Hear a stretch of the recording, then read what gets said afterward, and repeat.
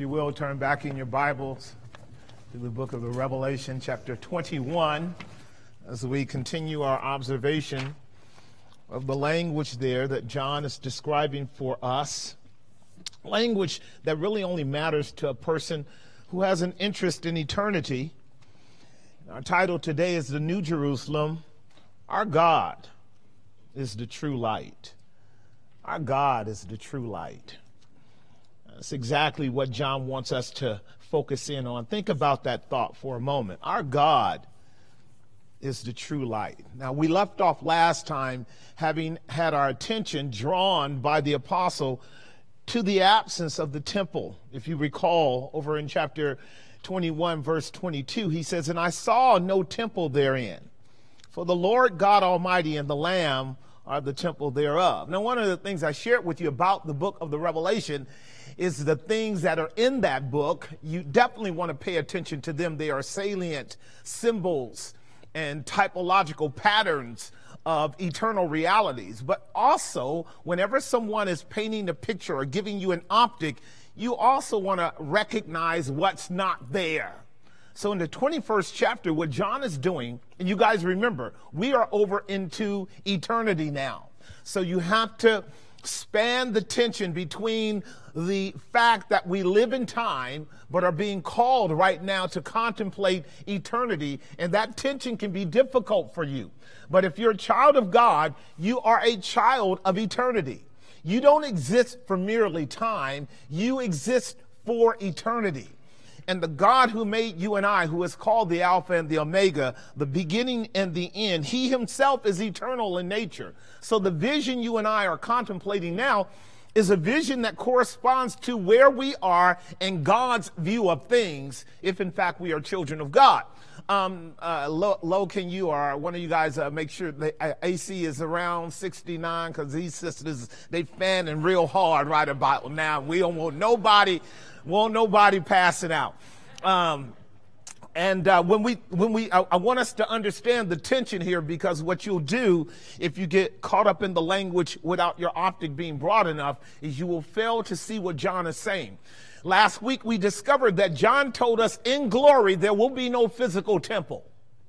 There will be no material edifice. There will be no structure by which the people of God in a catechismal way are brought to God. You guys have learned with me as we vividly laid out what is the purpose of a tabernacle or a temple as it has spanned history. It has always been that institution or that edifice by which men and women could draw near to God. Whenever you come to a temple or a tabernacle or a synagogue ecclesia where there is ritualism and symbolism and typology, what you are doing is being catechized. We could even say that now, that when you come into the church of the living God, your agency, your humanity, your person conforms to the arena. The church is the arena. You sit down and you posture yourself as one that's ready to learn from God. So at that point, you are temporarily taking on what is called discipleship. And then you're being educated by the whole environment as to what this environment signifies and represents. And the church of the living God signifies and represents what God has done for us in Christ to prepare us now for eternity. And I've shared with you before that if you're a child of the living God and you have the Spirit of God, you are capable of understanding eternal matters, even though you are walking in the dimension of time. If you had no interest in Christ, the things that you heard our elder read would make no sense to you. But we will seek to try to make a little sense out of this language, because you and I need to know how God operates in leading us to the place that we are already at. Remember that language? I am going to a place where I already am. Right. I know, again, that's bad grammar, but it's true. The child of the living God is already seated in heavenly places in Christ, is he not? The child of the living God is already beholding the face of his God, is he not? The child of God who is on his way to glory is in glory right now. And one of the more tangible ways we can know it is that when we open our Bibles and our hearts are attentive, God shows us who we are in him and where we are in him if we are interested in it. Now, as I stated, what we're dealing with here now, John is telling us, notice that there is no temple there. We're done with the work of catechism. We're done with being drawn to the one door that lets us into the tabernacle. Who is that door? Jesus. We're done with coming on the inside of that tabernacle and looking to the left and seeing an altar for burnt sacrifice. Who is our sacrifice? You're going to keep getting it right. All the way up to the Holy of Holies, you're going to keep getting it right. We look over to the left and we see a laver for washing. Who is our sanctification and cleansing? And then we keep heading to the holy place. And as we head there, we find an altar of incense. Who is the one mediator between man and God? What's his name? All right, y'all still getting an A. And as we head into the holy place where the Shekinah glory is manifested on the menorah that points down on the showbread, who is the bread of life? Who is the light of the world? And the high priest who is representing you is actually moving closer to God. This is the study we are learning in Tuesday and Friday. Draw nigh to God. That's what he does with a sinner when he redeems him. He gradually moves us closer to God. We're only moving closer to God because we are in our high priest. Who is the one that entered into the Holy of Holies one time? Jesus. Who is the one who's by his sacrifice once for all offered up to God, perfected everyone who is sanctified in him. What's his name? Jesus. And what you are realizing now in Revelation 21 is all of that work is done. There's no temple. We don't have to go through that anymore. And quite frankly, Paul echoed it in 1 Corinthians chapter 13, around verse 12, when he said, we know in part and we prophesy in part right now. But there's a day coming when we will know completely, even as we're known. And watch this. Prophecy will be over with. Teaching will be over with. Catechism of biblical instruction will be over with. A lot of the tutorial stuff we go through now will be over with because we will be fully grown. See, when you're a child, you have to be educated. And right now, we're children of God, are we not? So we're often in this catechismal process, this mode of being educated. But in glory, that's all over with. Now, that struck me interesting this morning about 4 o'clock when I got up and started studying. Because, you know, I'm really curious about things that are said and their implications or their consequential fallout. What are we going to be doing in glory when we will no longer need a Bible? What will we be doing in glory when we will no longer need the catechismal structure of an edifice and go through the what we would call the sacerdotal structure of scripture reading and prayer and catechism and all of that? What will we be doing? This is exactly what you need to think through now, because you've been told this. It just hasn't come home yet. What you will be doing is being what you were made to be. That's what you will be doing. We're being trained to that now. In that day, you will be doing what you were made to be without any of the external props. Did y'all get that?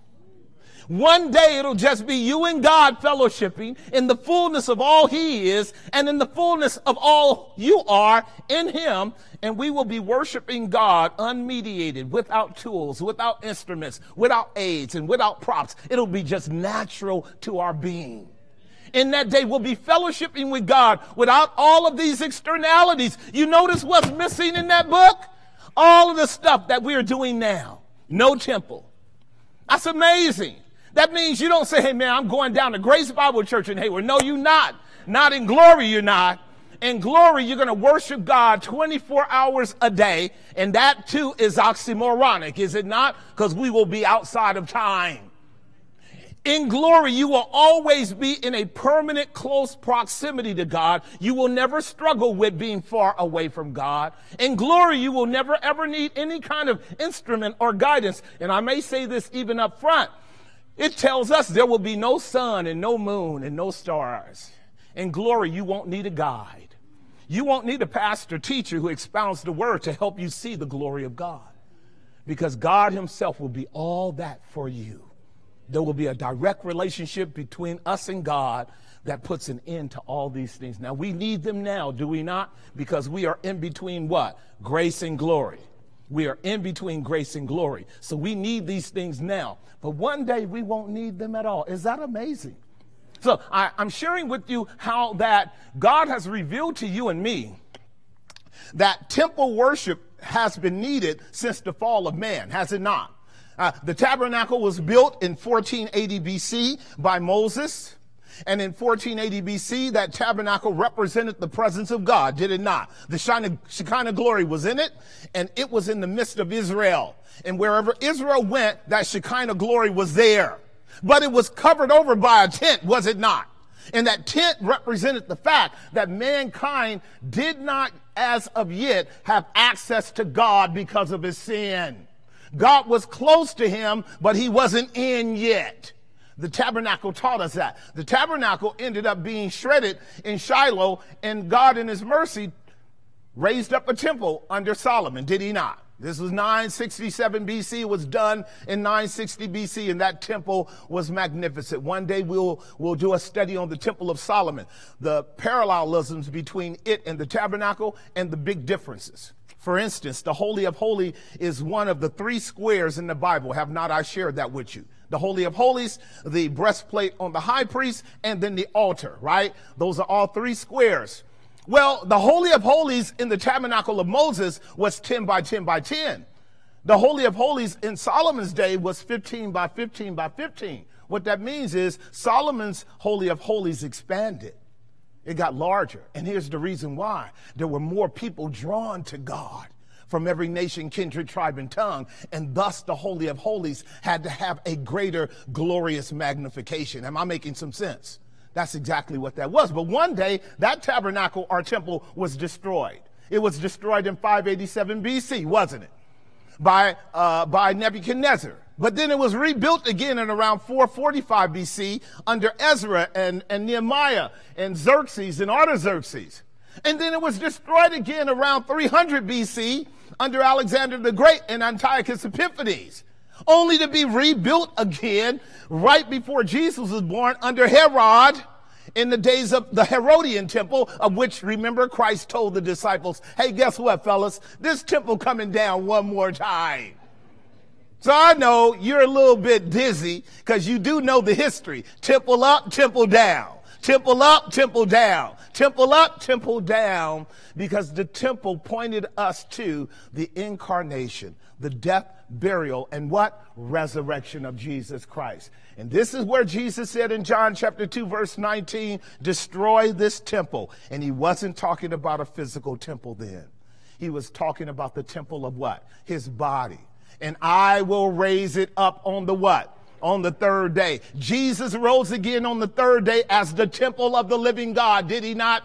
The temple that you see in the book of Revelation is described by John as the Lamb of God. Guess what that means? That even as Jesus is the final embodiment of all that the temple signified, every believer in Christ is a part of that temple. Are we not? You are the temple of the living God. Please hear me now, because I want you to get this. When you're reading the book of Revelation, you are reading a narrative of 2 tales. The tale of time and the tale of eternity. The tale of time is telling you and me that we have been brought into a mystery of which we are part of. Can you get this? That you are the temple of the living God. Can you get the idea that God dwells with you and you dwell with him, and you are now qualified to tell men and women who the true and living and triune God is? And right where you are and right where they are, they can come to a saving knowledge of Christ. They can see his redeeming glory. They can enter into worship right there, because where 2 or 3 are gathered in his name who know the true and the living God, you are a mobile temple. What am I saying? I'm saying what you're reading in the Revelation about eternity starts now. You got to get that, saints. That's why I helped you tie Revelation 21 with Isaiah chapter 60. Because Isaiah 60 is talking about a millennial kingdom, but John is taking it over into eternity. And we need to understand that tension, don't we? Well, I just shared it with you.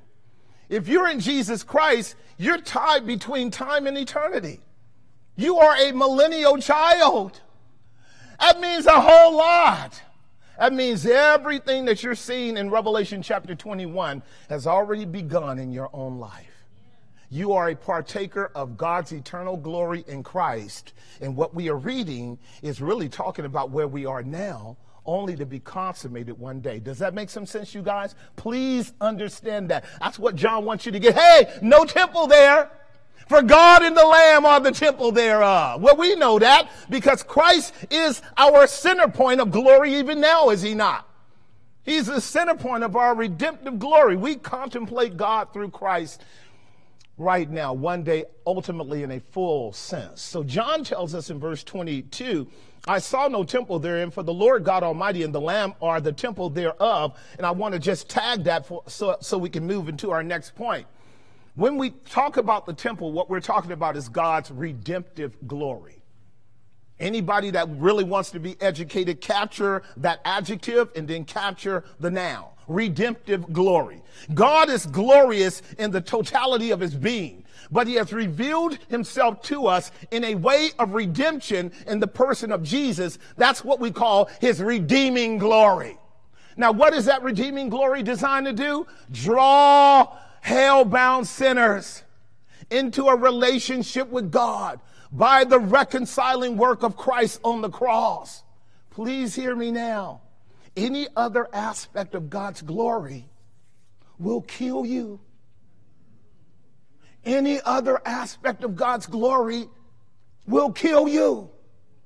It is the redeeming glory of God that allows the sinner to comprehend God's presence, his person, and reality, because that glory is filtered through the person of Christ. Are you guys understanding what I'm saying? Now, what John wants to share with you now is another aspect of his glory, and I want to share it with you too, which I think is absolutely fascinating, for which we have our title. The New Jerusalem is the place where our God is what? The true light. Verse 23. Here's what John said. There's some other things that are not there. The city had no need of the what? Neither of the moon to shine in it. Isn't that amazing? Now, you could get stuck on temporal things if you wanted to. But I would recommend you move on, because I think once we get into glory, we don't have to worry about how this world is going to function without a sun and a moon. Now, what God is about to explain to you are other things in relationship to it. So we go on. It says, for the glory of God did what? Lighten it.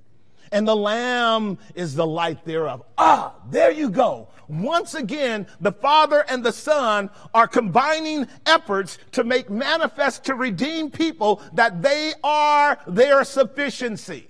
I want you to imagine this now as I give you a description of the light. I want you to imagine this. Imagine having that freedom to be in the presence of God without any kind of necessary mediation.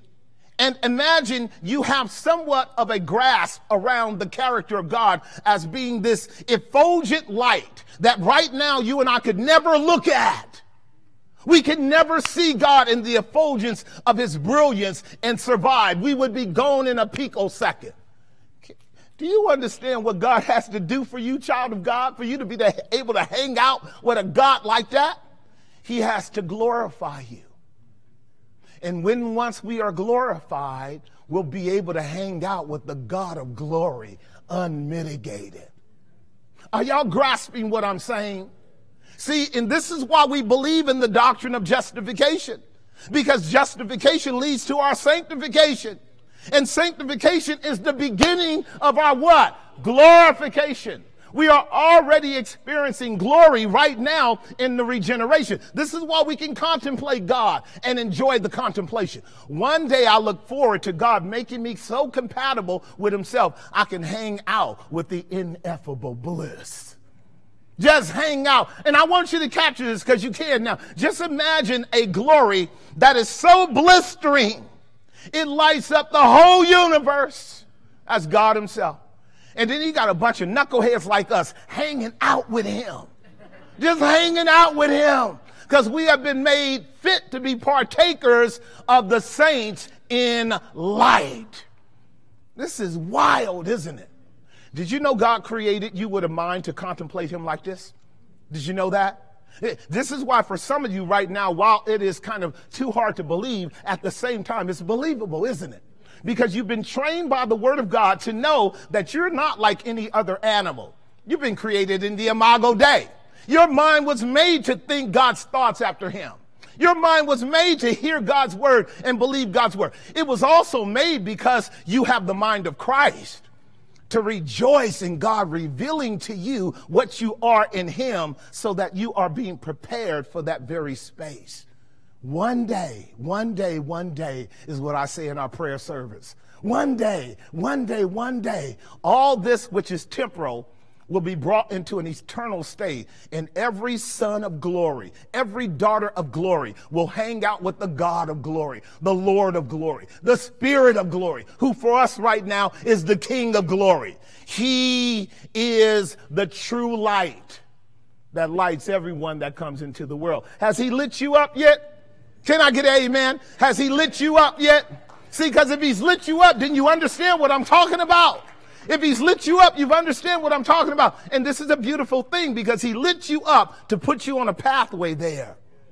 Right? So this is what I want you to capture with me as we work through only two major points. One is under our first point, God is light and Christ is his light. Now, that's not what we call in rhetoric a tautology. It's not saying the same thing twice. What God is in his primary personhood as the Father is the immanent fullness of light. But what Christ is the filter by which that light allows human beings to be a partaker of it. He is equal with the Father, but his function is one by which he becomes for us that light filter by which we can hang out with God. This is why your Bible clearly alludes to the Father as always communicating through the Son the light of the knowledge of his glory to mankind. Hence, our first main point is God is light, but what? Christ is his light.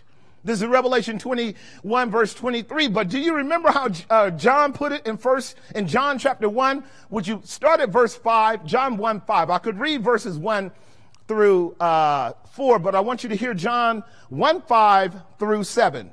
And the light shineth in darkness. What is John talking about? He's talking about Jesus.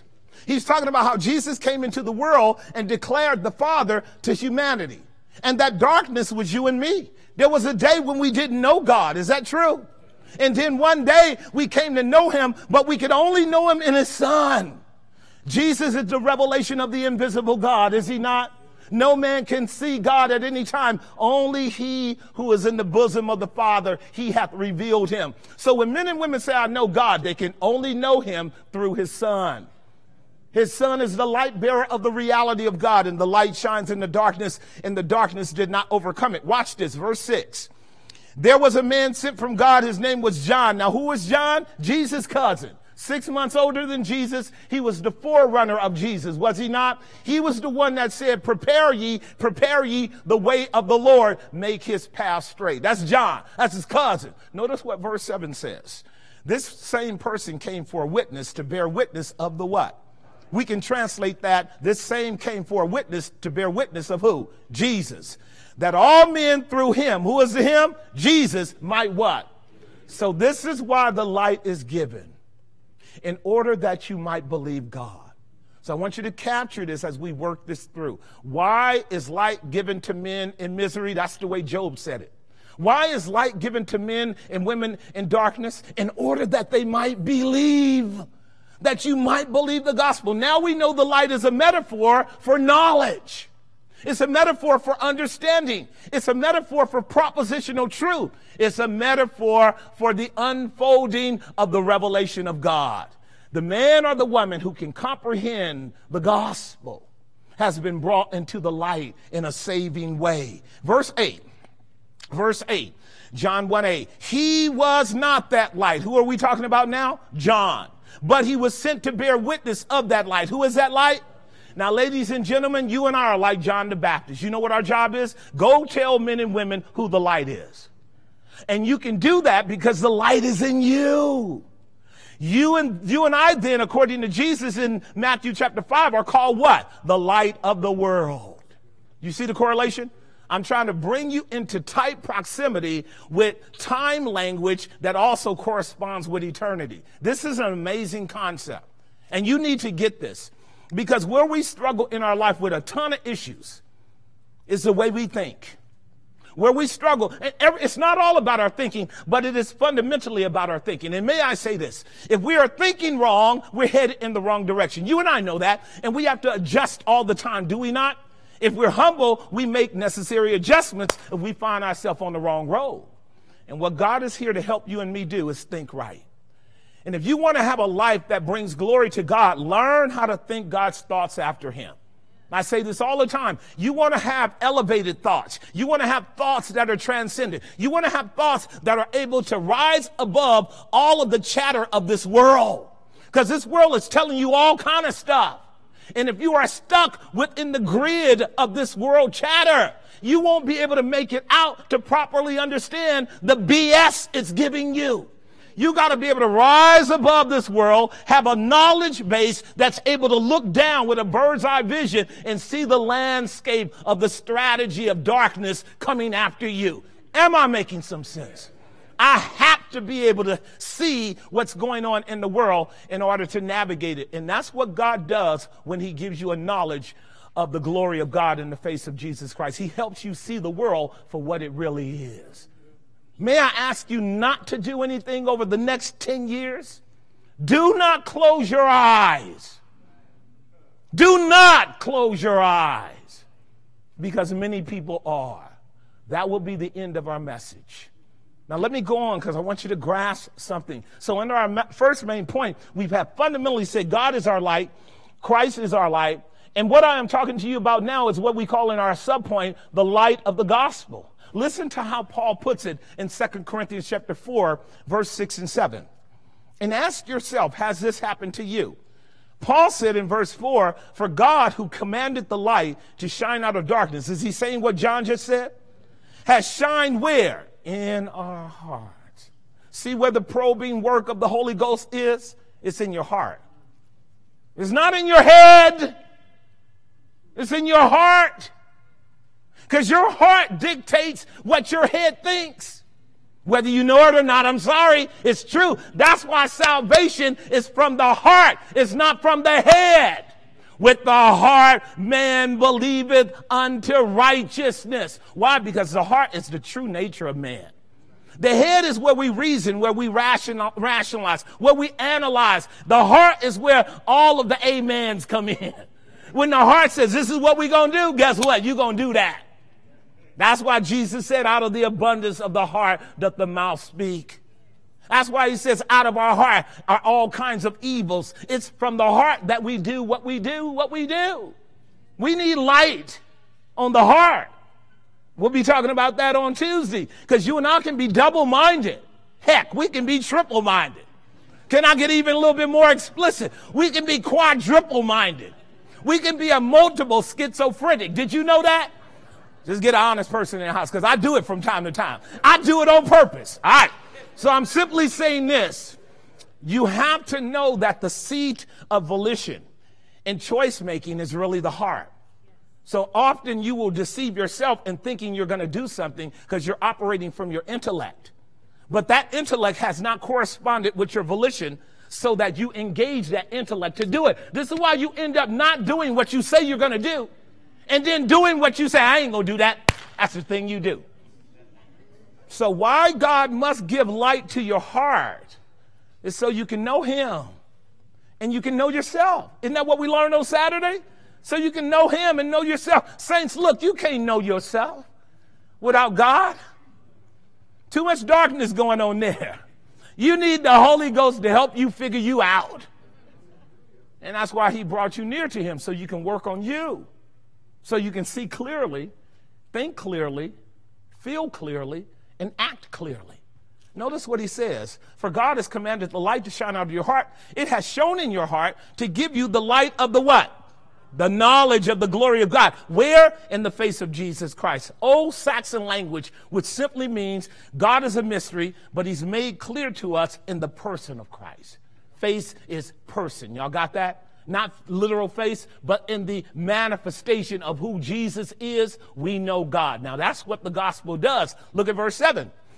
Therefore, it says, but we have this treasure in earthen vessels in order that the what? The excellency of the power may be of God and not of us. Paul makes an implication that the knowledge of God that you have is not merely revelation to know him, but power to serve him. Remember what Paul said back in Romans chapter 1:16? I am not ashamed of the gospel. Because it's the what? Power of God unto salvation to everyone that believes. To the Jew first, and then also to the Gentile. So when we're talking about a knowledge of God, God gives you revelation of himself to empower you to live for his glory. See, he's calling men and women to himself, but he's doing it through you. This treasure is in earthen vessels. Learn how to hold that tension, ladies and gentlemen. Why did God save you? To use you to save others. All right, subpoint B in our outline. Not only are we considering the light of the gospel as Paul puts it, let me say another couple things about that before I get to the prophecy and tie Isaiah 60 into our text. When I talk to you about the light of the gospel, and you know experientially it has happened sometime in your life, you know, God in his mercy came to you through the gospel, didn't he? Like, for many years, you may have heard it if you've grown up in church, like a lot of people have, gospel went way over your head. The reason why is you're not saved by your own will or by your own power. You're only saved when it's God time to bring you out of your darkness. And often what God will do is he'll let you live in your mess long enough to help you get tired of it. That'll come home in a second. He'll let you live in your mess long enough to get tired of your mess. And then he say, you ready? You ready?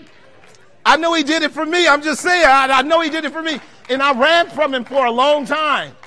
I rebelled because it's in your nature to rebel. But you can't out-rebel God. God has all power. That's why we call salvation a sovereign work.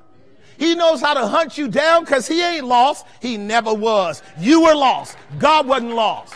He knows how to hunt you down right where he meant for you to land. And then graciously change your heart and show you his mercy in Christ, and then take you by the hand and walk you away from where you used to be. Well, you know what we call that? We call that conversion. In other words, you know how you were just walking crazy? And then all of a sudden, you know, Lord, I'm done. That was grace working. That was grace picking you up, turning you around. Now you're being a little bit more careful about your life. All of a sudden, God means something to you. And now you're trying to find out where the Bible is being taught correctly. Isn't that true? Because you actually need to know more about this God who knew you before you knew him, knew where you would land, and then meet you there, pick you up, and bring you out of the pit of darkness. You had to learn that. May I say one more thing about it? One more thing. So you and I are on a journey. It's a process. Proverbs 4:18, I've taught it to you for a long time. So now that the light is shining in your heart and you're on the road, because we're all on the road, it's a process. The path of the just, that's you and me, justified freely by his grace in Christ. The path of the just is as a what? Shining light. So you on a path, and God has kept the lights on. I love it, don't you? Yeah, some days I do, some days I don't. A few of y'all know what I mean. Right, because see, we're still sinners, right? And what that means is sometimes I want to cut the lights off. I shouldn't stay here too long, but I'm going to just stay here for somebody that needs to be liberated. I think I said it last week, right? The Holy Ghost is walking with you. He is the light. And some days you want to walk in darkness. So you got to cut the dimmer switch down. I told you it's a dimmer switch, right? The dimmer switch. And you want him with you, but you don't want all that light. You don't want all that light. You just want enough light to be able to say, I thank God for saving me by his grace. There are a lot of you in the room just like that right now. All you want is his grace to save you, not change you, not correct you, not lead you. You don't want his grace to be Lord of your life. You don't like being told you're wrong. You just want to go to glory. Cut the dimmer switch down.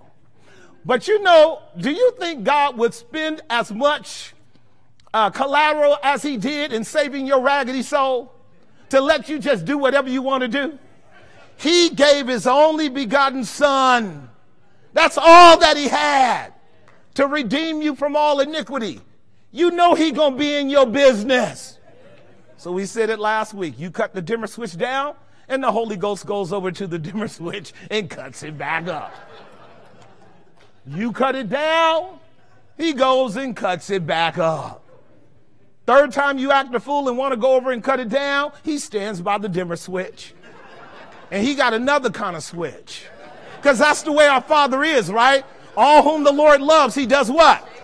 All right, which way you want it? This switch or this switch, right?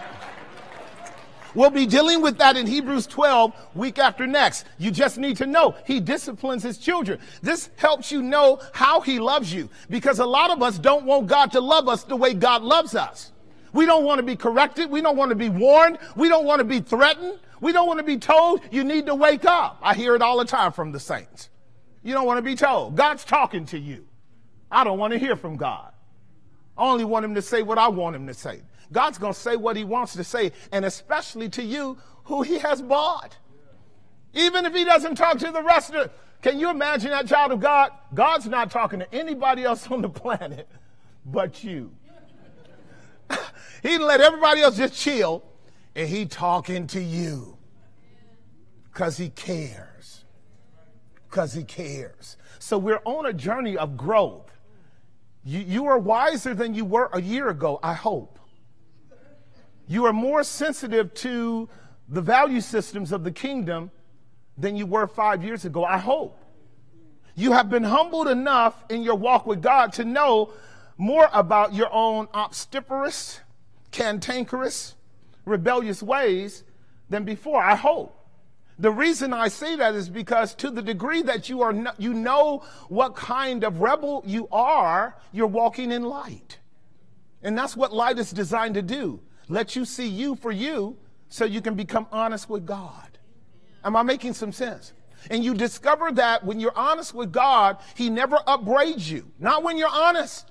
He's just going to give you the resources to get it right. That's the prodigal son, is it not? And so with the child of God, the only reason it becomes difficult with God is because you want to deal with God as a transgressor and not a child. And the ways of a transgressor are what? They always are. You're still going to heaven, but the road going to be bumpy. Now, why do you want to be going down a road with all kind of potholes and your car bobbling pop and everybody else walking smooth? They're walking smooth. Yours got all kind of potholes. Now, you're on the same road. But you choosing to go on the left side of the road instead of the right, no pun intended. Now he gonna get you there, but it's gonna be hard. And see, no one wants to ride with you because they see your hoopty bumping all up. Ain't nobody rolling with you. They rather walk. They see that brother say, he having a hard time. I think I'll walk. Now your job is to actually attract men and women.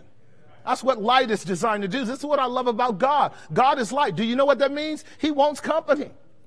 You cut the lights on to have people over. You cut the lights on to have people over. And you behave in a certain way to attract people. This is what it means to be a witness. We draw men and women by our light and by our conduct. Am I making some sense? Right now, you might get a couple of dysfunctional people that don't mind riding around with you in your hoopty, running over the pothole. They just mean, I just need a ride. I jump in. I just need a ride. They're not listening to you at all. They just holding on for the ride because you.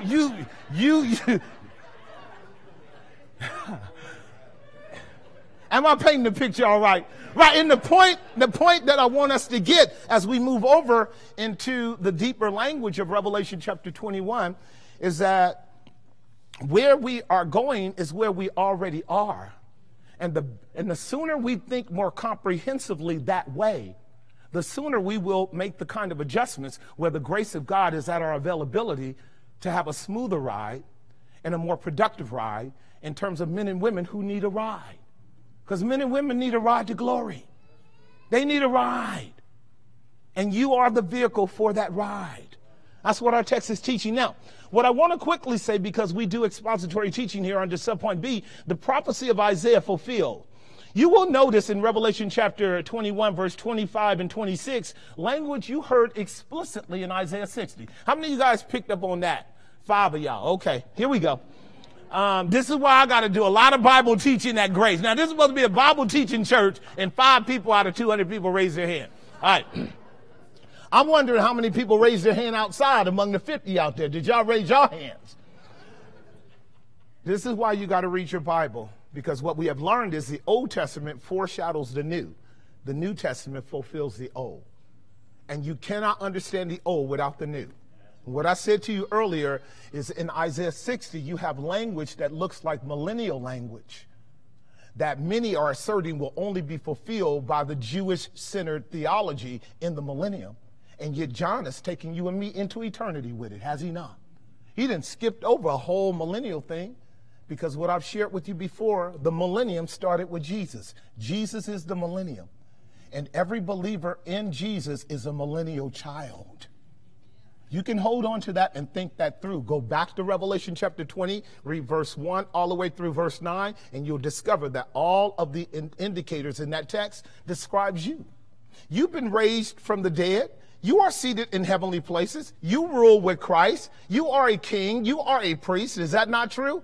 These are all they that are partakers of the first resurrection. You've escaped the second death, have you not? Did not Jesus put away our sins by the sacrifice of himself? Did not Paul say, there is therefore now no condemnation to them that are in Christ Jesus? Didn't Jesus make it plain? Verily, verily, he that believeth on him that sent me has everlasting life and will never come into condemnation or judgment, because he has passed from death to life. Now, if Jesus said that, you're good to go. Is that true? You're good to go. Now, what he wants you to know is as you go, learn about what it is that he did for you. You don't want to be an ignorant Christian.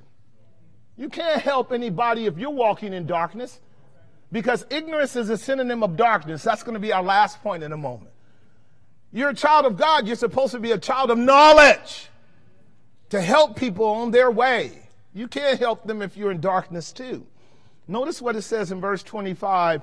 And let me start at verse 24 through verse 26. Notice what it says. And the nations of them which are saved shall walk in the light of it. That is the light of the Lamb and light of the Father, right? In the light of the Lamb and light of the Father. Will you notice what's going on here? The nations are drawn to God because of the light of Christ and the light of God. Is that what the text is indicating? Watch it. And the nations of them which are saved shall walk in the light of it. What does that mean? They experience the saving knowledge of God as described by Paul in 2 Corinthians 4. For God hath commanded the light to shine in our hearts, right? Shining out of darkness. This is the nations. They are walking in the light of it. And notice, and the kings of the earth do bring their glory and honor to it. Now, who are they bringing their glory and honor to, according to Revelation 21? The Lamb and the Father. Well, that makes sense. I just told you, you and I are living between grace and glory. Is that right? We are simultaneously what? Sinful and what? Righteous, right? And because we're on that journey, we get to taste the future in the present. Do you remember what happened at the birth of our King? How the Gentiles came from afar? And what did they bring? Gold and silver and frankincense and myrrh. Do you see it right there? What we teach is that Jesus is the beginning and end of the millennium for people who think well. Your Bible explicitly lays it out. Look at it. And the nations and the kings of the earth do bring their glory and honor. I'm getting ready to make that even more clear. Look at verse 25 of our text. And the gates of it shall not be shut at all by day, for there shall be no what? We just read that in Isaiah. Going back then, because I want you to see the language, I want to explain it. Isaiah chapter 60, I'm going to start at verse 3. I want to read verse 9 and then 11 and 12 to show you what I'm saying. Isaiah 63, and the Gentiles shall come to your light. Now stop right there. Who are the Gentiles? That's me. Now I might have some Hebrew in me, I don't know, but I'm going to go way back to find out if I got some Hebrew blood. What I do know is I'm a Gentile. And I also know this, I have come to his light. How many of you Gentiles have come to his light? That text is being fulfilled for every sinner that comes to know the light. Now may I ask you a question? Who is that light? That's what we just learned, didn't we? John chapter 1, you'll see it again in 1 John chapter 1. He's the light. And the kings to the brightness of his rising. Now mark that. The kings that we just read in Revelation chapter 21, there they are again. Now, can I help you with the language? The brightness of his rising refers to the power and efficacy of his resurrection. Did y'all get that?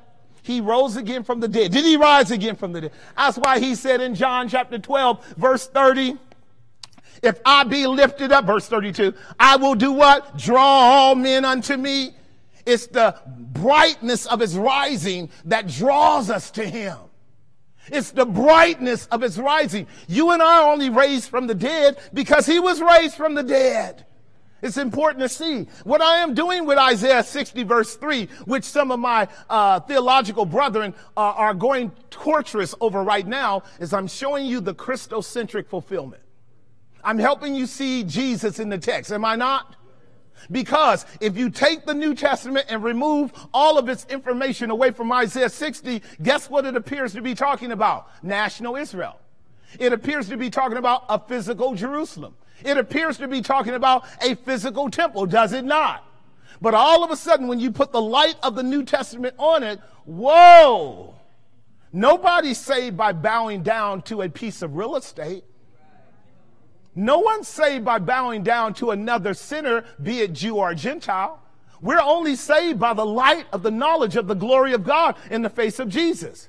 Do you see the excellency of the New Testament bringing light to the Old Testament? Do you all see it? Because that's my job as the instrument of God, to help you see the gospel in the Old Testament, so you can be freed up from the Old Testament limitations that would take you back to legalism and works religion. You don't want that. You want the freedom. That's why John said, stop looking at temples. That's why he says God is the true light.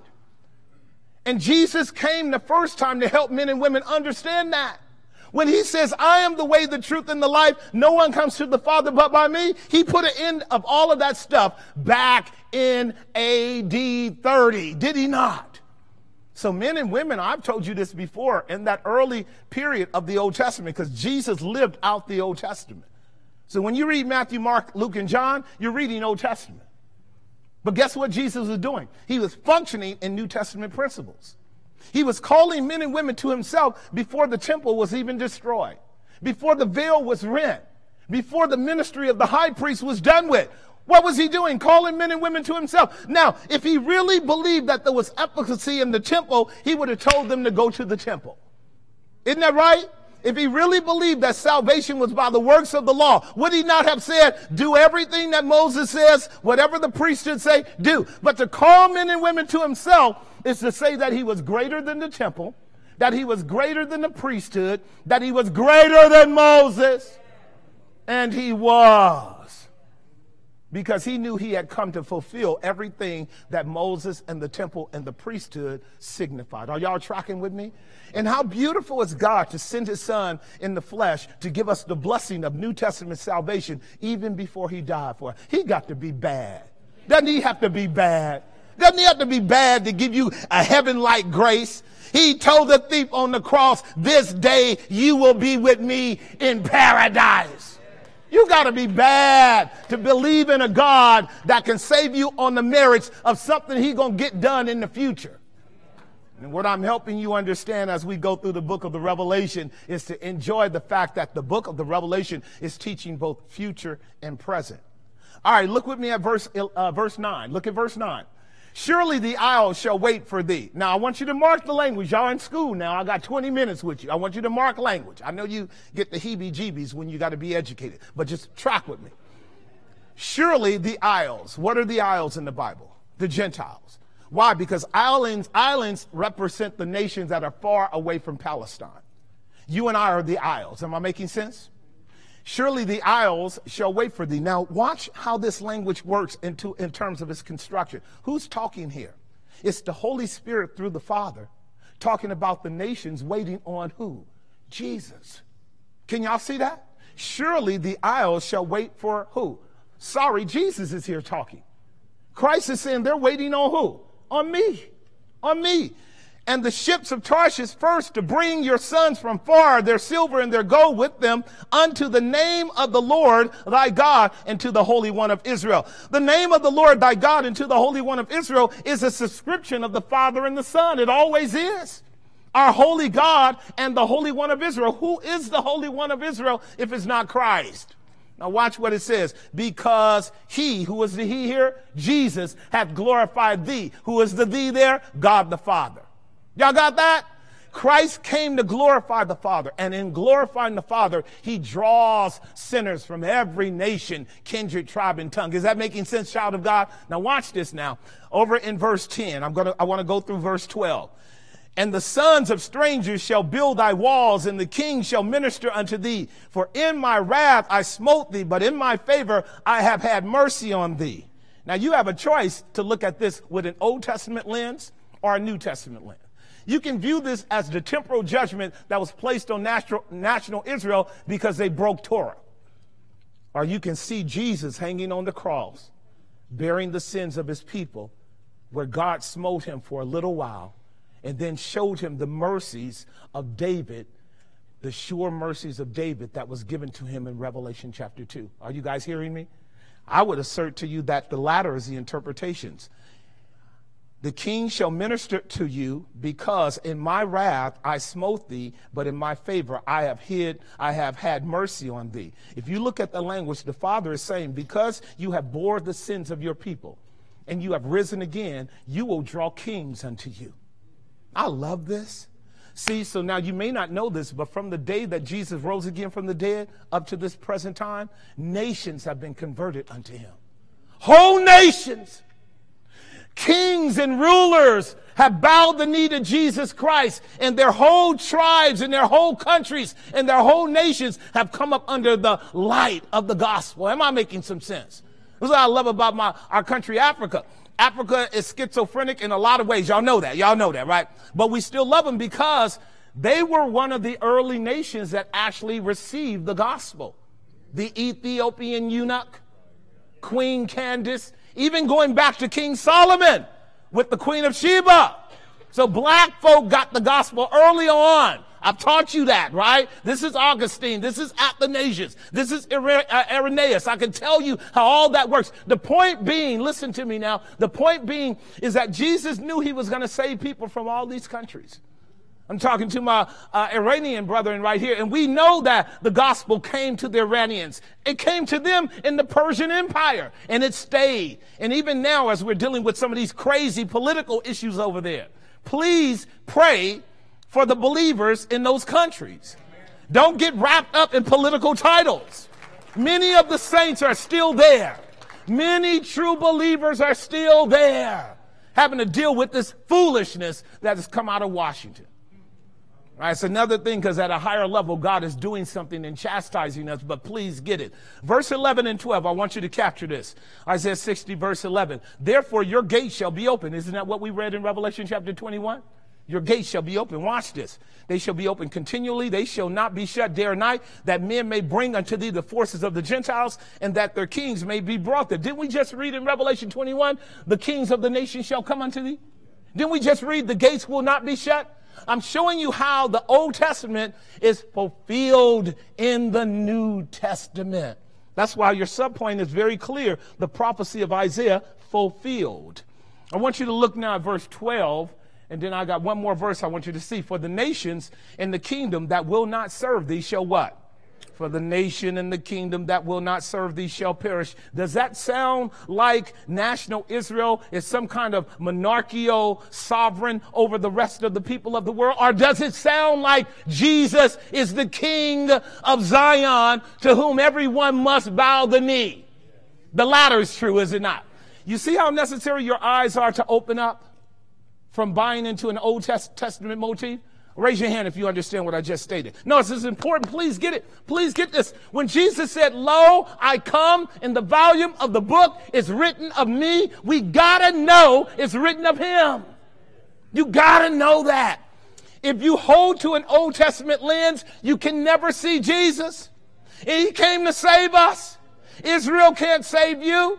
Palestine can't save you. The priesthood can't save you. The temple can't save you. Judaism can't save you. Christianity can't save you. Only the King of Glory can save you. Now, I want you to hear the verse. I want you to hear the verse, because I already know it. You should know it too. It's Psalm 2, verse 12. Kiss the Son. See, now that's a term where peasants bow down to monarchs. I'm a peasant, but I'm God's peasant. How about you? I don't mind kissing the feet of Jesus. I don't mind kissing the feet of Christ. And here's what it says. Kiss the Son, lest he be angry with you and you perish out of the way. Now, I'm going to make a point of this as we get to our last point. I'm going to make a point of it because what I know is a lot of us do not view Jesus as a king. And this is why we don't walk with the authority of an ambassador. I'm going to say it again. A lot of us don't view Jesus as a king, and therefore we don't walk with the authority of an ambassador. Because we don't see Jesus as king, we don't think we have the authority of the king to let men and women know they're under the wrath of God. Because we don't view Jesus as a king, we don't have the intuitive fortitude to know as an ambassador, we can tell magistrates, we can tell leaders, we can tell governors that King Jesus is Lord of Lords and King of Kings, and everyone must bow to him. Because we don't walk in the ambassadorship of Jesus being king of our life, we don't have the comfort of telling our local magistrates, I am not doing that because I am a child of the living God. I am not doing that because I've been bought with a price. I don't get to do whatever I want to with my body. The blood of Jesus Christ has purchased it. He is the king of my life, and he told me to tell you he's the king of your life too. So now I'm working for you in this institution, but I'm here to tell you, you can't force me against my conscience to do anything now that I know that Jesus is my king. You can't do it. But here we go with this American Christianity, which is really ticking me off. Because it's hyper-personal and it's completely alien to the New Testament. And once you do that, you have no authority. You have no authority. You and I have no authority if we don't see Jesus as king. And every pagan country understands the implications of Christianity. Do you know that? Do you know all the communist countries, and they're all communists, whether you know it or not, they're all communists. Do you know all these communist countries know we've got to get rid of the Christian because their worldview is that there's a God and an authority greater than them. That means they cannot ultimately submit to us. Do you guys understand that? Here's what God has to do with a bunch of us weak Christians. You know what he has to do? He has to raise Islam up to hold to that Old Testament paradigm of Yahweh as being Lord. And then being more vigorous to fight for the lordship of Allah than for us as Christians of Christ. Did y'all hear what I just stated? Well, now we know they're way off in their theology and they're trapped by an Old Testament perversion of the system. We know that. But when you see them saying, no God, but Allah, Christians say, no God, but Yahweh through Jesus Christ, who is our Lord. You ain't going to do it. You're not going to do it because you don't want to pay the price. You don't want to pay the price. Now, this is alien. This is not biblical Christianity. All of our brothers and sisters around the world in all humility are suffering because they will not bow the knee to communism. They will not bow the knee to China. They will not bow the knee to Pakistan or Afghanistan or even in Iran. They won't bow the knee. Now they're dealing with all kind of strategic methods of avoiding the target on their back, but they won't bow the knee. And see, we're starting to feel the heat here, and we're getting all discombobulated. Am I making some sense? People getting upset with me because I keep blowing the trumpet. I gotta blow the trumpet. You gotta wake up.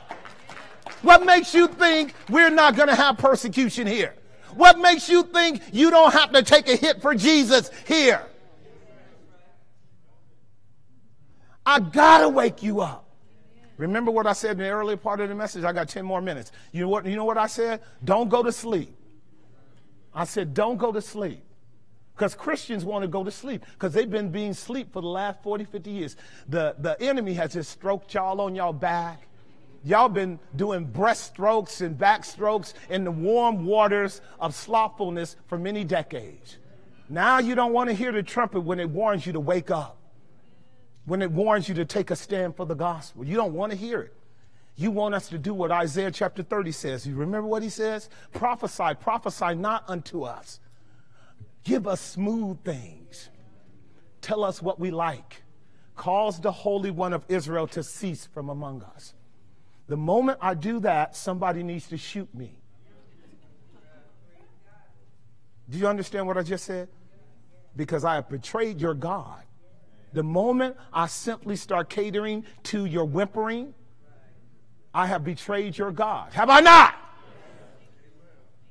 It's important for you to know, if you're going to say that God died for you and he secured your eternity, can't you lose a job? And I told you on Friday, all you're doing is having an opportunity to share the gospel. All you're doing is having an opportunity to share the gospel. That's all. Which you know we don't like to do. But we're Christian. We got our light head. I bet your arm hurting so hard trying to keep that light head. It's trying to come out and you keep putting it. And now God in his providence is forcing you to say, hey, look, the Lord Jesus bought me with a price. His body, my body is his body. And he's telling me I should not do something that actually goes against my conscience. And so for some of you, you already did it. Don't be upset with us who haven't done it. We love you. We love you. And if you get informed, you can tell others, hey, you better think this through. You better think it through. We love you. We don't hate you. We love you. There are dark days coming. Child of God, there are dark days here. Do you understand that? Dark days. And it's time, we talked about this a decade ago. You know what we talked about? Grown folk Christianity. How many of you guys remember when I started talking about what it means to be a grown-up Christian? It's time to be a grown-up Christian now. Time to be a grown-up Christian. What John does here is give a play on what is called time and eternity. What will be as the final state is already occurring in this present gospel age now. We've talked about this already, but not yet. It's very important for you to understand that's what you're looking at in your text. And now let's get back to this concept of the light. When John says in Revelation chapter 21, verse 23, and the city had no need of the sun, neither of the moon, to shine in it, for the glory of God did lighten it, and the Lamb is the light thereof. Guess what he has done, saints? He's taken us all the way back to Genesis. Do you remember it? In Genesis chapter 1, verse 1, in the beginning, God created the heavens and the earth. Y'all got to put it up there on the screen because people don't read their Bibles. In the beginning, God created the heavens and the earth. Verse 2, and the earth was without form and void, and darkness was upon the face of the deep, and the Spirit of God moved upon the face of the waters. And what do we get in verse 3? God said what? Did he say that? Now, please listen to what's going on here. God didn't say, let me have a big old hot ball of energy to be thrown up in the midst of the hemisphere. Let me have a sun and a moon and stars. He said, let there be light. And immediately there was light. He's describing a supernatural light that operated at the beginning of creation that was not taking place till several verses later when he gave timekeepers the sun, moon, and stars. Am I making sense? Would you agree with me that this light here is his son, Jesus Christ? I am the light of the world. If any man follow me, he will never walk in darkness. Do you guys see that? So what we're dealing with in Revelation 21 is what I told you before. We're headed back to Eden. We're headed back to the reversal of the curse before the curse into that Edenic state of joyful perfection and fellowship with God, the Father, God, the Son, and God, the Holy Spirit. He is the light of the world. Am I making some sense? Do you see it? All right, so I got one more verse to deal with, and it's going to deal with the darkness that I've just been talking to you about. So you know what God does in his Bible, notwithstanding people that love to complain about it, he warns us frequently. Like you don't go through your Bible much without getting the warning. Is that right? Like if you really going to keep up with God, you know what he's going to do every now and tell you? There's a speed bump ahead. Slow down. That's just what God does because he cares. Notice what Revelation chapter 21 verse 27 says, and I want to walk through that for the next 10 minutes. I'm done, maybe even less than that. Mark what it says in Revelation 21 verse 27. After verse 26, and they shall bring the glory and honor of the nations into it. Verse 27 says, and there shall in no wise enter into it anything that defileth. Do you see it? Neither whatsoever worketh abomination or maketh a lie, but they which are written where?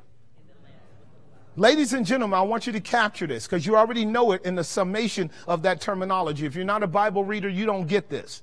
And there shall in no wise enter into the new Jerusalem, the holy Jerusalem, the city of God, the eternal city of God. Nothing that does not correspond with the gospel will enter into it. Nothing that did not submit to God's truth will enter into it. What this language is saying is no idolater will make it into the kingdom of God. Are you guys with me? I want to anchor this down. I want you to get this because it's a specific people group he's talking about in the book of Revelation. And that specific people group, we want to see some correlation of where you and I are presently. I think it's important when God tells you and me about all that we get in the new heavens and the new earth, and then tell us, but it will never ever be that an individual who worships a false god or bows down to an idol that is not God will accidentally show up in God's glory. Now, this becomes one of the offenses of the gospel. Because now once we go around telling men and women that Jesus is the only way, truth, and life, what we're saying is the imaginary gods of your own mind will never get you into glory. What we are saying to men and women is if you seek to fabricate your own works righteousness, you're going to come to God with your good works. You're going to come to God. And in fact, you're not even coming to the true and the living God. According to this language, you are fabricating another God. Or you are bowing down to another God who is demanding you to fabricate other false gods. Now, that's exactly what Revelation chapter 13, verse 13 through 15 asserted. Because if you really pay attention to the language of the book of Revelation, God has a serious problem with all those who had submitted to the rhetoric and the threats of the beast kingdom in Revelation 13.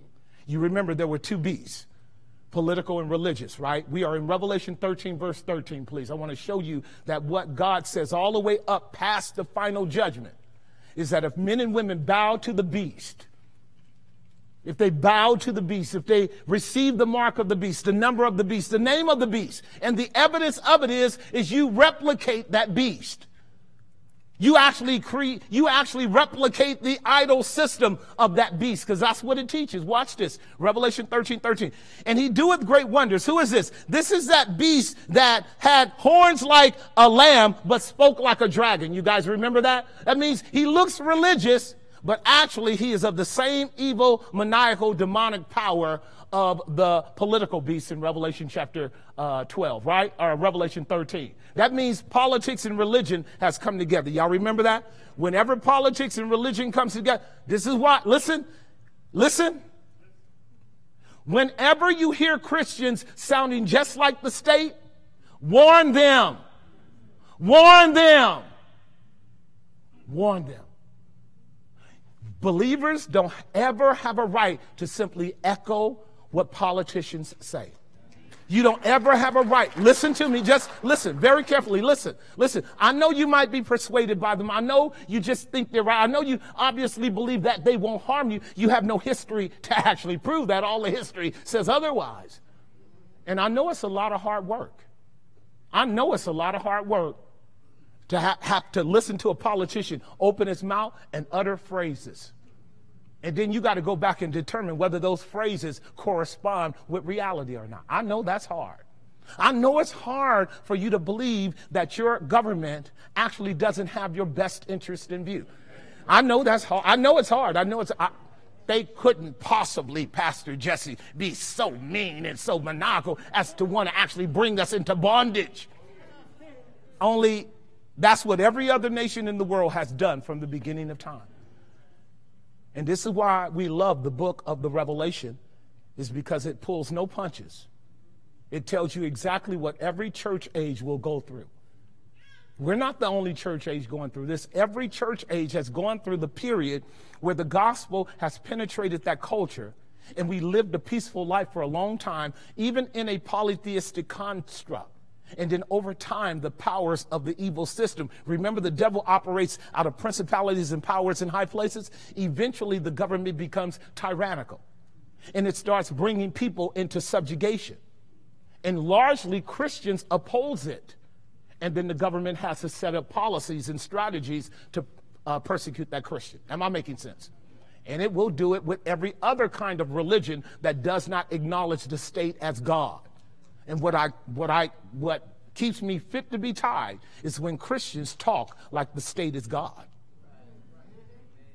This is what I mean by you not operating out of an understanding of the monarchical authority of Christ in your life.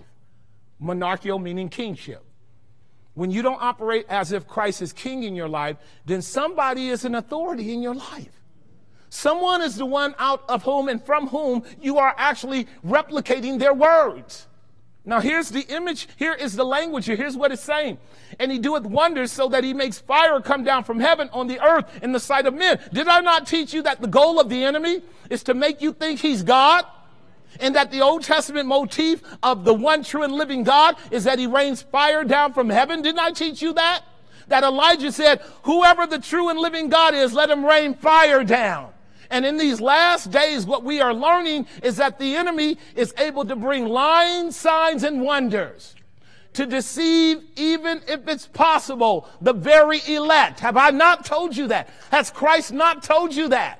Have you not been told that it's not going to be easy to filter through and interpret and deconstruct all of the politics, all of the narratives? Have you not been told that? Why then are you like weary when the trumpet is being blown to let you know, wake up? Why are you being wearied? Now, you can easily prove me wrong. Just go get the data and prove me wrong. Otherwise, you know what? Maybe God's talking to me. Maybe God's talking to me. Okay? So listen to the language. He doeth great wonders so that he makes fire come down from heaven on the earth in the sight of men. His job is to deceive humanity. Verse 14. And he deceives them that dwell on the earth. We talked about that. We got the two categories in the book of Revelation. Two categories. Earth dwellers and heaven dwellers. Didn't I tell you we are already where we are going? Are you in heavenly places in Christ, child of God? Do you sit with Jesus? Do you have a bird's eye view on the world because you have the Holy Ghost? Right. So the heavens get to rejoice. If you go back to chapter 12, rejoice ye heavens, but woe unto the inhabitants of the earth, because the devil has come down with great wrath, because he knows he has a short period of time. This is that same devil. Notice what the language says. And he deceives them on the earth by means of those miracles which he had power to do in the sight of the beast, saying to them that dwell on the earth. Now, are you an earth dweller? Say no. Okay, good. You can say no. What that means is you ain't got to pay no attention to the devil, because he only talking to earth dwellers. Did y'all get what I just said? He talking to earth dwellers. He ain't talking to me. He's not talking to me. I get my marching orders from heaven. I get my marching orders from heaven. I get my marching orders from the King of Glory. See, I hear him, but he has no authority over me. Now watch this. Saying to them that dwell on the earth that they should make an image. That's what God hates. That's what God hates. That they should make an image of the beast which had the womb by the sword and did live. Now, I'm not going to unpack that any more than I shared it with you about a year ago when we were in chapter 13. The political kingdom seemed like it was going to die, and then it rose up again, and everybody said, whoa, he's like a savior. And now everybody is bowing to the government. And then religion is coming along and saying, the government can save you. And then religion is telling you to take it. I'll give you a perfect example. The Pope. Now, I don't know if you know anything about Catholicism. I have a great deal of knowledge of Catholicism. Catholicism is falling apart from the inside. And rightly so. Its foundation is rotten. And the Pope they have now is as far from any kind of Catholic credo truth you could even imagine. And he's telling everybody to just take it. Do you see the parallels? See, I'm going to use the Catholic Church so y'all won't be upset with me. So, you know, we like to talk bad about the Catholic Church. Yeah, they bad. They're apostate. They're this. They're that. But think about it. This representative head of the Catholic Church is saying to everybody, Catholics knows that he has violated cardinal doctrine. They know he has. They know that the standard doctrine of the church is that the Catholic is not to actually aid and abet in anything that brings harm or has used anything of a fetal nature, that is, of babies. I've already given you the affidavit. Seems a faithful Catholic is going to stand on Catholic doctrine and suffer for Catholic doctrine. Even though their pope, which is no pope at all, which most of the archbishops call the Antichrist. I don't blame them. But see, that's the fighting that's going on in Catholicism. Are you guys hearing me? It's beautiful because I know several of the bishops and the fathers that are actually fighting the good fight of faith to expose this thing. Doing a great job. I know very few evangelical Protestant pastors that are doing it. Very few. Very few. I wouldn't tell you to go back to the Catholic Church any more than I would tell you step right on into hell right now, because the doctrine is so bad, particularly at the heart of soteriology. It does not preach free sovereign grace. Did you guys hear what I just stated?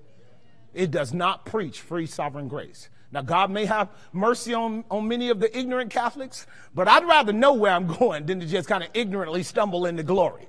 Am I making some sense? Give me a few more minutes, I'm done. My point is, if you read your Bible carefully from Revelation 13 to Revelation 21, God is repeatedly saying, I have no tolerance for men and women who bow down to the courts, bow down to the state, bow down to false religion, who are saying the same thing and not recognizing me as sovereign Lord. Those are the people of whom Revelation 14, 15, 16, 18, and 19 are saying the wrath of God is poured out upon them without mixture in his indignation. Now, I want you to get this as I close. It's very important for you to get. We're not out of the woods of men and women who think they're Christians right now, even in this place, one day discovering they are completely under the authority of the state and under apostate Christianity, and just simply doing whatever the government says. You and I are not out of the clear. I hope you understand that. This is the paradigm of what happened with Jesus at the cross. Do you know this? All kind of people followed Jesus first year. All kind of people followed him second year. Third year, he started telling people, I'm headed to Calvary. I'm not headed to Jerusalem to take over. I'm going to die. All kind of people fell off. As he got even closer, guess what? The disciples, they had some distance. They let him walk a little bit ahead. And they started whispering. Now, what did he say? Now, they were with him for 3.5 years. This is called cognitive dissonance. Please help me. You've been told by your master for 3.5 years you're going to Calvary. And you're going, now, what did he say? This is called a bias against clarity in your own mind. This is cognitive dissonance. Y'all understand that? When you really don't want to hear what you're supposed to have heard the first time. What? What? Go to the cross. He's been saying that ever since he called you knucklehead. We're not going to some prosperity. We're not going to some prominence. We're not going to triumph and rule over the world. We're not going to be the top, the head, and they be the bottom. Right now, we're walking in what is called a humility paradigm. It's a lamb's life. It's a lamb's life. And Jesus said, if you're going to be my disciple, you got to be ready to live a lamb's life. Is everybody in this assembly understanding what I just stated? Please understand what I'm saying. This is why I've been carefully going through the studies I have about what it means to walk in the Spirit in order that you might mortify the deeds of the flesh. I'm really trying to help you stop being afraid of the government and to actually do your diligence to find out what's right and what's wrong. Your conscience is only free to make a choice when you are fully informed. Did you hear what I just stated? And don't let people trick you into thinking it's all right. Because I hear very lazy thinking among you Christians. I hear very lazy thinking. Oh, I'm just going to do it because, you know, I'm just going to do it. And I'll just let whatever consequences come. That's not Christian thinking. That is not Christian thinking. Did you understand what I just stated? Christian thinking is prove all things, hold fast to that which is good. Christian thinking is being circumspect because your adversary, the devil, walketh about as a roaring lion, seeking whom he may devour. Christian thinking is the prudent looks well to his going, while the gullible person just walks right on ahead and falls in the trap. Christian thinking is You test the spirits whether they are of God or not.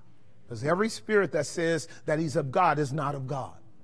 Christian thinking is actually working through every policy, every argument, every proposition that comes your way, and you examine it in light of the scripture, and then you make a determination around good counsel. Watch this. Good counsel is not just you and your Bible. You know, I read my Bible, I flipped it open, and it turned over into 1 Peter chapter 2. And 1 Peter chapter 2 said, just do whatever your government says. No, that's not how you get good counsel. That's not how you get good counsel. You get good counsel by praying, reading your Bible, and then finding wise men and women who have proven to be faithful in exegeting the Word of God and living out the gospel to give you advice so that you can make an advised decision. That's how you live the Christian life. Like, actually, you probably don't know it. The reason you and I are as free as we are right now, I'm going to stop right here. I just want you to get this. Because I know we don't know. We don't study enough. We don't study church history. Do you know the freedom you have to argue with me and argue with God and argue with Scripture came from other Christians who were being persecuted in other countries who came to America in order to have the freedom of religion? Your freedom to argue with me came from Christians who were persecuted in other countries. I can name many of them. I'm from the Reformed community. We know what they did. They came to America because of persecution, because they wanted freedom to worship God. And they heard that we have a constitution that honors freedom of religion, which it doesn't today. And they suffered that their children might be able to have a country wherein they could grow up under the gospel. You are the inheritors of men and women that were willing to leave their own home country and travel thousands of miles for freedom in order that you and I might be the beneficiaries of their suffering. Raise your hand if you understand what I just stated. Now, I just want to make this point come home because I know we're guilty. We're guilty. We're guilty of not knowing what we should know. We're guilty. And it's wrong. We are in a very auspicious state in America with the kind of laws we have and structure, even culturally. We can push back in a civil way. And it will work because it was set up to work that way. It was set up that if you just push back, they wake up to the reality that you're protected by law. Did you hear what I just stated? You don't get that in countries around the world. And you're going to sit on your lazy tail and not do the hard work of being a Christian when the forefathers have laid a foundation for you to be a Christian. We got a great opportunity here. We have a great opportunity. Do you understand what I just said to saints? You have a great opportunity to love everybody, to love all mankind, and to love them by loving your God with all your heart, soul, mind, and strength. And then simply saying, hey, as a Christian, I don't just get to do whatever I want to do. And then if you're a little bit bodacious, like your pastor and a few others of us, you get to go. And you don't either, because he bought you too. God owns you too. And maybe that'll be a cudgel to help them to come to realize they need redemption too. Amen.